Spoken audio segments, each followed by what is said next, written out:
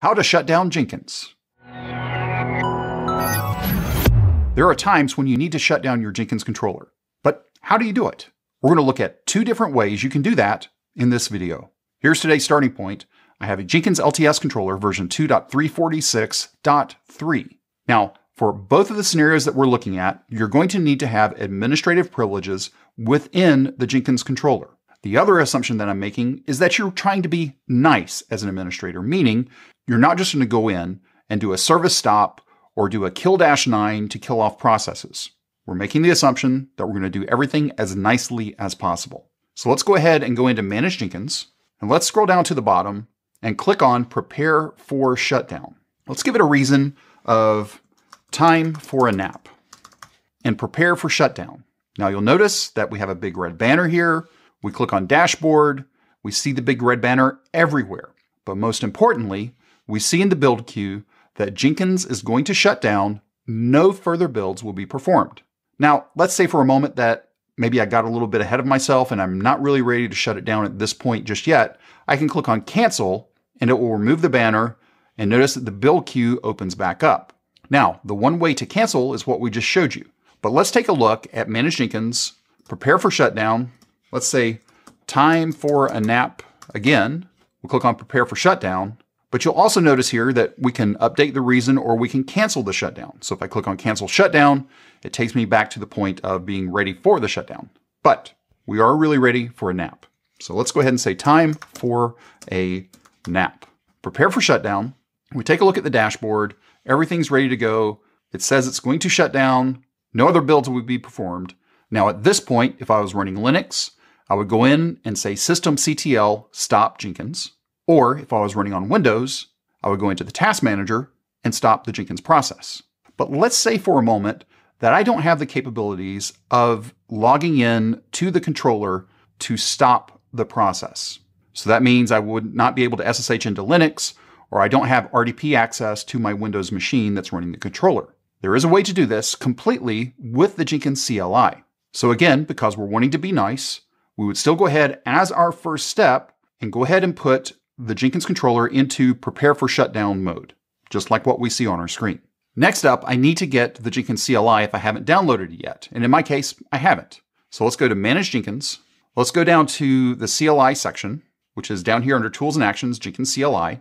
And then I need to download the Jenkins CLI jar. So I'm going to copy this.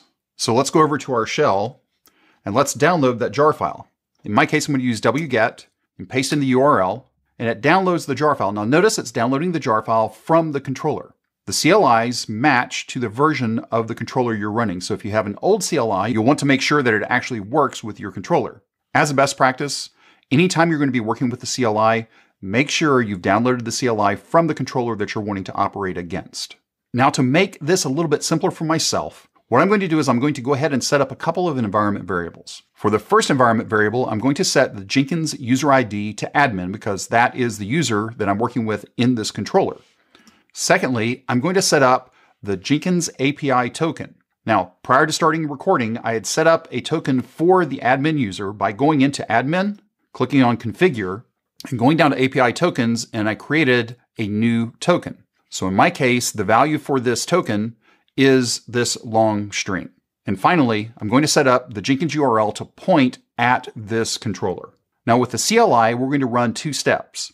The first step we're going to do is quiet down, and then the second step will be safe-shutdown. So let's go back into our controller just for a moment, and let's go ahead and cancel this previous preparing for shutdown because we're going to be using quiet down to set that up for us. So let's go back over to our documentation for the CLI, and let's look for quiet down. And if we take a look at quiet down, what we see is we set up this whole path here. We've already set up our server. That's our Jenkins URL. So we'll say java-jar Jenkins CLI jar, and we'll give it quiet down. And then we have some options that we can set for quiet down. We can either set block, which means block until the system really quiets down and no builds are running. By default, that's false, but I'm going to go ahead and set that to true. Also, I can go ahead and set a reason. Remember we said time for a nap earlier? Well, now I can set the reason from the command line. And we can also set a timeout, but we're not going to use the timeout in this situation.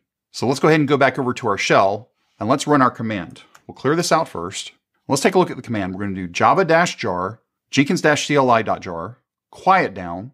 We're setting block, and we're setting a reason, in quotes, time for a nap. Remember, we've already set up our server with the Jenkins URL environment variable. We've set up the user ID, and we've also set up the token. So let's go ahead and hit enter.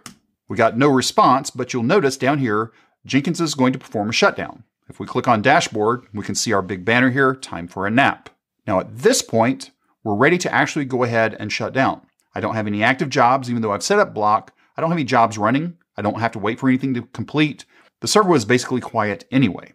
So let's go back over and take a look at safe shutdown. So we'll go to Manage Jenkins, go back down to our CLI, and let's look for safe shutdown. And with safe shutdown, it puts it into quiet mode. Now, we decided to go ahead and put it into quiet mode for ourselves first. That gave us the ability to go ahead and set up the block. So again, I'm trying to be as nice of an administrator as possible. By setting it into quiet, setting the block, if things were already running, I'm going to let them finish out. And I basically want the controller to be at this nice and quiet position before I do anything else.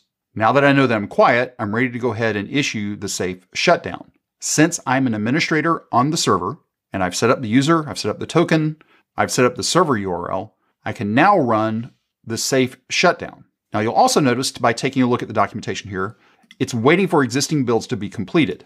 Again, I could have probably just run safe shutdown, but in my case, I want to run it in a two-step process. I want to do a quiet down first and then do the safe shutdown. Again, I'm trying to be as nice as possible. You'll also notice there are no other options for safe shutdown, so all we have to do is issue the command.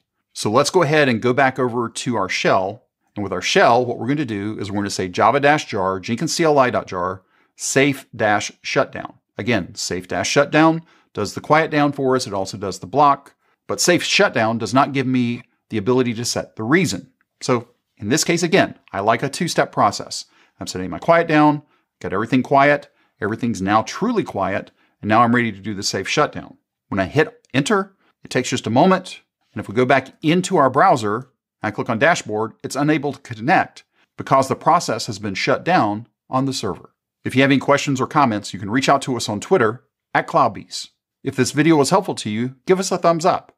And if you haven't subscribed to CloudBees TV yet, why not? Take a moment, click on that subscribe button, and then ring that bell, and you'll be notified anytime there's new content available on CloudBees TV. Thanks for watching, and we will see you in the next video.